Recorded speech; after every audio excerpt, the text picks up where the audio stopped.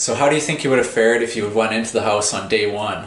Yeah, to be honest, I reckon I would have gone off pretty well.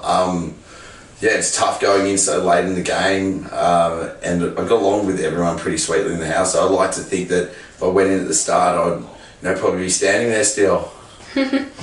So as an intruder, did you have any particular goal coming into the house? To have fun. That's it? That it had absolutely no chance of winning, so I wanted to have fun as much as possible. So yeah.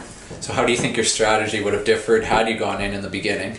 Definitely would have tried to make a lot more effort in resolving conflict. Okay. I would have sat down and tried to actually,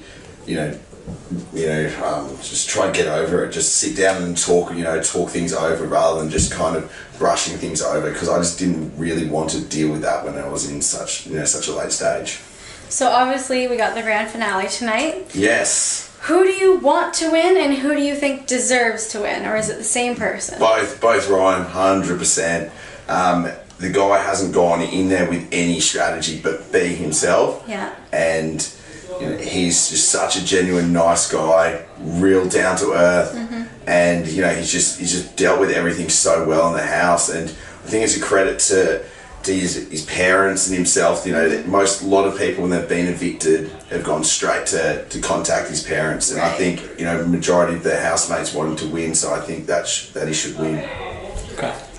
So what did this whole experience teach you about yourself, and if you had the chance to do it all over again, would you? See, I've copped a bit of flack for this question, because I thought that I was going in there as an intruder, so I didn't go in there to really learn about myself. So I don't mean that in any arrogant way. Right. I just believe that as going in such a short amount of time, I knew that I had no chance of winning, so I went in there for fun. However, I went in from the start. There's a lot more self-reflection going down, so right. I think that's probably came across as a bit arrogant, but it wasn't meaning that at all. But I'm quite self-assured in who I am, so I just went there for fun. Right.